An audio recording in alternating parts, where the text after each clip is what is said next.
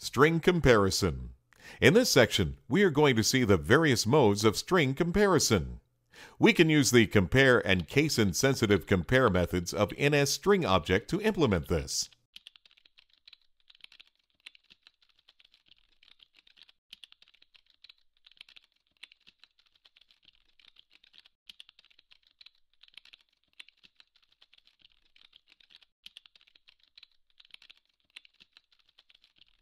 The parameter passed to these methods is the string to be compared to.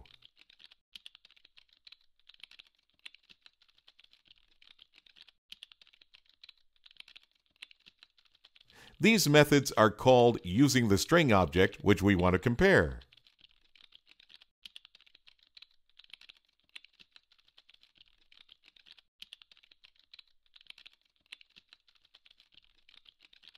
The output of this method will be an NSComparison result object. It will return 1 if both the strings are equal and will return 0 otherwise. As the name denotes, compare method is used for case-sensitive comparison, and case-insensitive compare is used for case-insensitive comparison.